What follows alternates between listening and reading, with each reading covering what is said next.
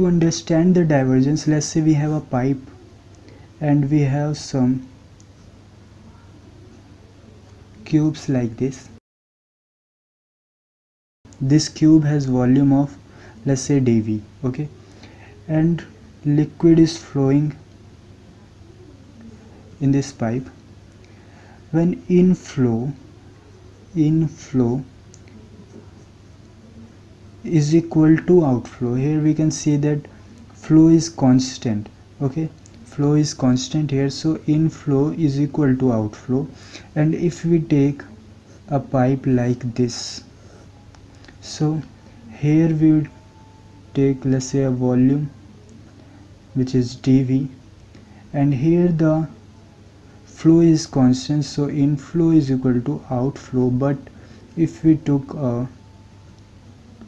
volume here, same volume dV, then here inflow is like this and outflow is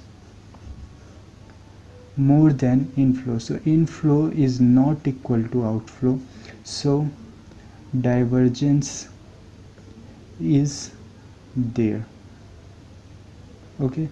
So divergence of field is not equal to 0, and in this case divergence of field is equal to 0. So here we have to do the dot product of the differential operator with the field F. So this is the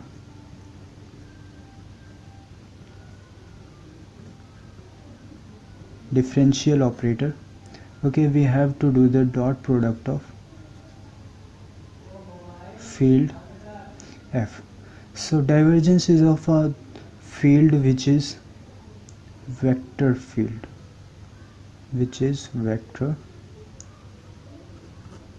okay.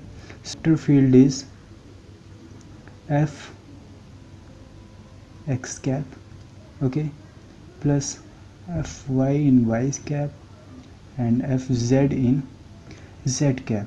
So as we know, guys, x cap dot x cap is equal to 1, y cap dot y cap is equal to 1, and z cap and z cap is equal to 1. And if we do like this, when we have x and y will be 0, x with z will be 0, and similarly y with z will be 0. So dot product of same thing is 1 and dot product of different thing will be 0, okay. So let's do the dot product.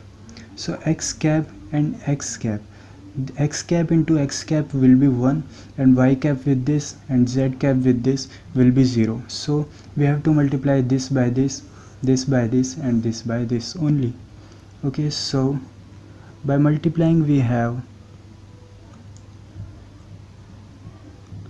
of fx, okay, plus fy plus fz by del z. So this is the formula of divergence in Cartesian coordinate.